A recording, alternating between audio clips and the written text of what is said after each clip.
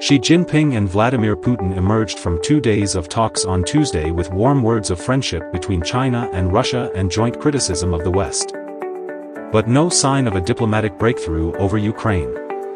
Xi's visit to Moscow, long touted by the Kremlin as a show of support from its most powerful friend, featured plenty of demonstrative bonhomie. The two leaders referred to each other as dear friends, promised economic cooperation and described their countries' relations as the best they have ever been. A joint statement included familiar accusations against the West, that Washington was undermining global stability and NATO barging into the Asia-Pacific region.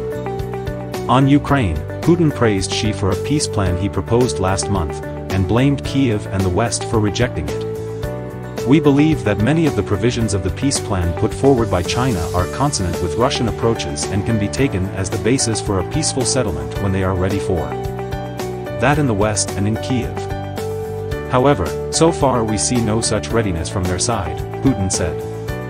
But Xi barely mentioned the conflict at all, saying that China had an impartial position on it. Responding to the meeting, the White House said China's position was not impartial, and urged Beijing to pressure Russia to withdraw from Ukraine's sovereign territory to end the war.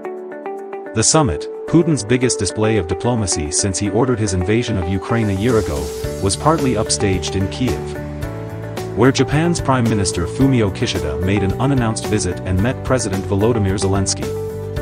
The latest world leader to make the grueling overland journey to show solidarity with Ukraine, Kishida toured Bucha on the capital's outskirts.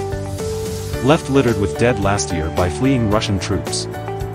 He lay a wreath by a church before observing a moment of silence and bowing.